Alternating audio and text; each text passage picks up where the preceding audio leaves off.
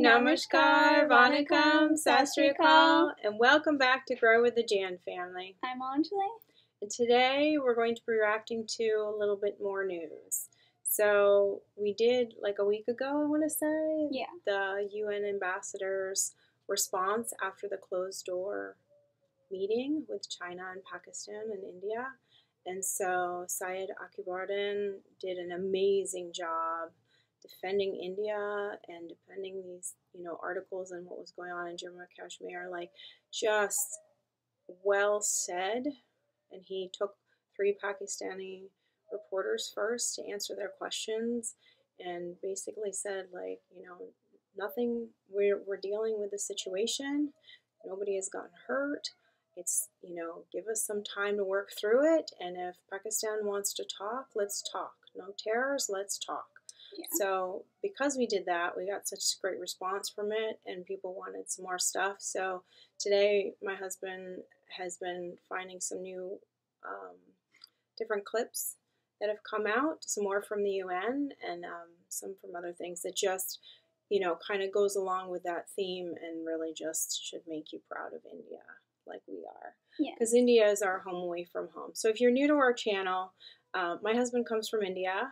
So Anjali is half Indian, and so the U.S. is our home. It's our country. It's where it feeds us. It's where we live, and we love it.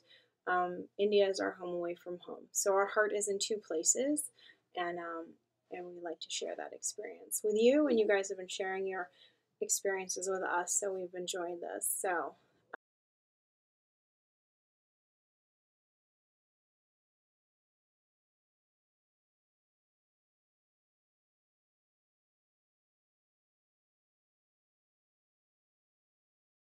This is this first clip is from the UN meet, and it's the US and the UK slamming Pakistan and China for persecuting minorities.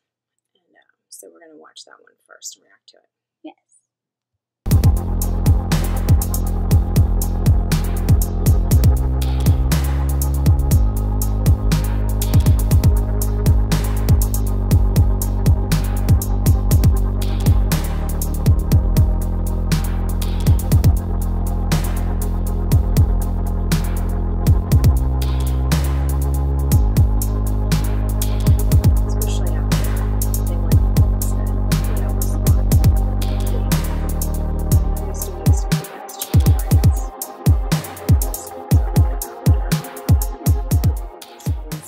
The United Kingdom has spoken up for the rights of religious communities and minorities across the world. From the Uyghurs in China, Christians and Ahmadis in Pakistan, as we heard from Naveed. Pakistan, religious minorities continue to suffer from persecution, either at the hands of non-state actors or through discriminatory laws and practices. We appreciate Poland inviting Naveed Walter to speak today about the challenges to religious freedom in Pakistan. He's been a courageous advocate for the persecuted, whether Christian, Ahmadi, Hindu, or others. We remain deeply concerned about the Chinese government's escalating, widespread, and undue restrictions on religious freedom in China. And we urge the Chinese government to respect the human rights and fundamental freedoms of everyone in that nation.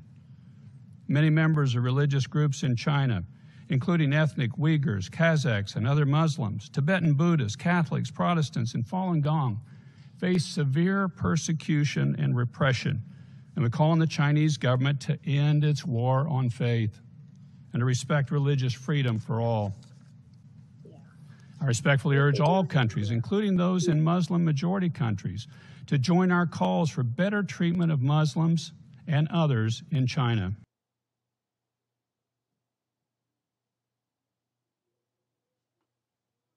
Yes, so that was definitely well said by the U.S. and the UK. I think, India has always said we welcome you with open arms, and I feel it. Us with open arms. Yeah, that's always, and peace is always the answer. We love Gandhi and his message, spread across the world, and not just in India, but people really took his message to heart and used it everywhere. Yeah. And it's so nice, India and the U.S., the democracy, the freedom, of speech, the freedom of religion, like that's just how it should be. You should be able to practice your faith. You should be able to look different and be different and not be discriminated against and not be attacked because of it. I mean, it really should be open arms policy everywhere. You know, everybody at the end of the day is human.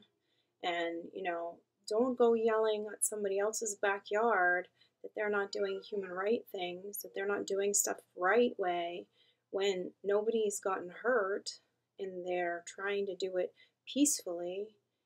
Don't bang on someone else's door if your back door is full of people not being nice. Like, work on that first. Work on being nice to others, and, you know, everybody's human. Treat everybody nicely. And I think that's one way that makes India so great is the diversity, you know, welcoming people of different faiths, of different, from everywhere. Different religions. And that's really how it should be. So, this should really kind of, it's just funny how it comes in right after the other speech, you know. Yeah. They were banging like, this is not right. You know, they're doing stuff that's inhumane. And right after that, now they're getting slammed by the UN about not being nice to their own people or people that are living in their own countries. So, you know, after watching that and seeing a little bit, you know, China and Pakistan kind of getting the finger pointed back at them after this last week, you know, when they were trying to point the finger at India. You know, this week in the news, there's been some stuff with the U.S. and China, and we had another thing we're going to show you and react to was from a highly successful industrialist who also represents, and it's from both like the Democratic and the Republican side. So pretty much this is how the U.S. believes.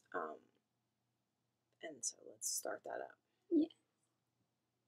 Well, I think when you talk about tariffs versus India and tariffs versus China, two separate issues, maybe the same underlying impetus. On China, China's been a great partner for the U.S. I originally bet on China in 1995. I've been there for 30 years, and it was a win-win mentality. The last 10 years has developed into win-lose. Our trade deficit between them has gone from $100 billion 15 years ago to $400 billion today. Different rules apply to American companies in China versus Chinese companies here. There's an unacceptable level of industrial espionage, and that has to be dealt with.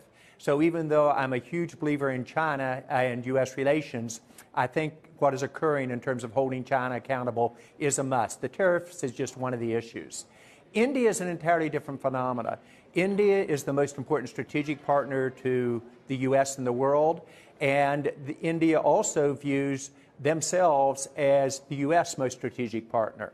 When I started saying that 4 years ago when I became chair of the U.S.-India Strategic Partnership Forum, people didn't get it. But today, if you were in this room and you would listen to literally Secretary of Energy Rick Perry talk about it, or Secretary of Commerce Wilbur Ross, or Speaker Pelosi at lunch, she was just amazing. And then we'll hear it from Jared Kushner later today. You've got the top American government leaders saying this is a country we want to have a partnership with.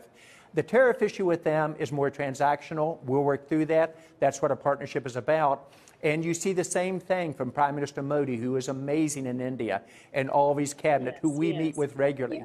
So fast forward for your investors listening. If you're betting on one country outside the U.S. for GDP growth over the next decade, double down on India. Modi just won there in a big time. If you're looking for new IPOs, they're going to be coming out of India, and a lot of the India diaspora in the U.S. are forming companies as well. And if our two countries could work together, not just on trade, and it's growing at 7% per year, and it's more equal than most of the other countries are, and we can improve it, and I agree with that, you're suddenly looking at an ability to invest in startups in the U.S. from the India diaspora as well. So I think they're entirely different scenarios. The trade issue is just a common bond. It's interesting, John, that you should describe India as our most important strategic partner in the world. I really want to linger on that thought for what it says about where India is today and how far it's come. When we were last together a couple of years ago, you were talking about how India is the, not sleeping giant, but really the Goliath of South Asia. Is the playing field on trade between India and the United States level? And if not, how does it need to be leveled so it's more equitable? So in the sequence you just raised it, India has been the sleeping giant, a slow follower. Now it's becoming the fast leader. The economic growth over the last 5 years has been the strongest in the world. Modi got reelected in a landslide. He's very pro-U.S., India working together. There needs to be changes and a little bit more balancing on the playing field. But different than China, the Indians understand we've got to find a way for this to be a win-win. And it isn't a single transactional issue. In India, we have huge alliances on defense, huge alliances in terms of innovation, job creations. Our companies are working remarkably well together. There is no industrial espionage issue, patent protection, etc. Does it need to be balanced a little bit more? Yes, I do. I believe it does. And even good friends are going to have disagreements. I'd look for this one to be settled fairly shortly. Prime Minister Modi and President Trump actually get along very well. President Trump said in the G20, he said, we are great friends, and by the way, the relationship between our countries has never been better. That's the atmosphere you see inside the room there. That's one of the few things, interestingly enough, that Democrats and Republicans actually agree upon. The importance of India and the U.S. becoming partners, and now suddenly people realizing perhaps the most important relationship in the world. Let me probe agree on much lately. They agree on India, so that's great. So he had a lot of good things to say about India and how India is like the next big thing, which is awesome. You know, he talks about the economy and how they're like, you know, in the last 5 years they've just come up from, you know, and they're doing amazing. And so it's really great. We heard Amazon just opened one of the largest sites in India. So, you know, it's really exciting to see all the good things starting to come out of India and all the progress, I would call it. Like, you know, it's such a great country. And yes, let's partner up with India as the U.S. because, you know, we have a lot more in common than we do with China. You know, both democracies, we're both, you know, freedom of religion, freedom of speech. It just seems like our countries are very similar, and hopefully things will work out and they can work together a lot more. You know, that would be great, I think, for both countries. You know? I feel like since we're both like big countries, if we work, you know, together, we can accomplish more than we could imagine. So. Right. Like, I mean, India has a big space program, and so do we. So I feel like if we combine them. Yeah, working together and collaborating, and especially with common interests and common goals, like, you know, that, and they're the next big thing, which is awesome. That just makes me happy to hear.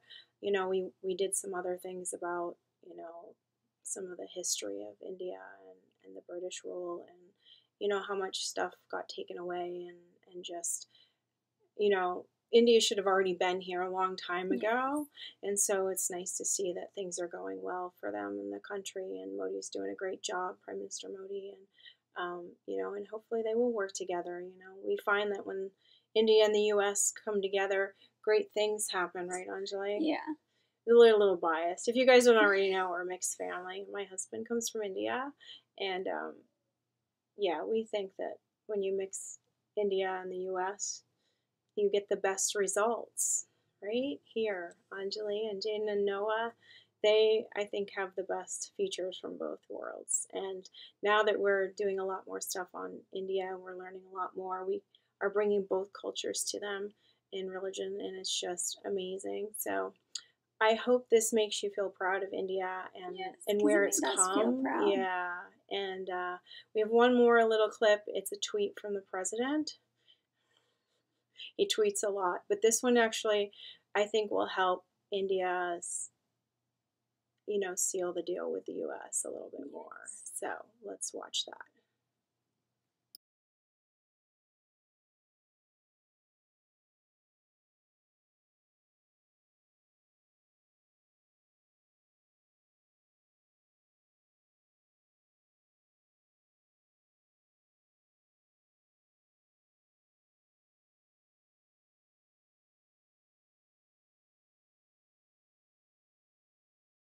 All right.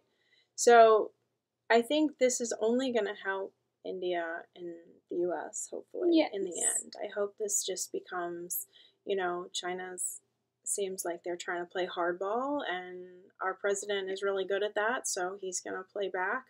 And maybe this will just be a good thing in the end for India and the U.S. to come together and become really great partners. Yeah. Good things come from it, right? Yeah. So hopefully good things will come from this, and it will just make things better for everyone. So yes. We hope so anyway. So I hope you guys enjoyed this. Let us know if you want more. And if you like these videos, don't forget to click that like button down below, because the more you like, the more YouTube shares our videos. Yes, and don't forget to subscribe and join our wonderful U.S. India family. Bye. Bye.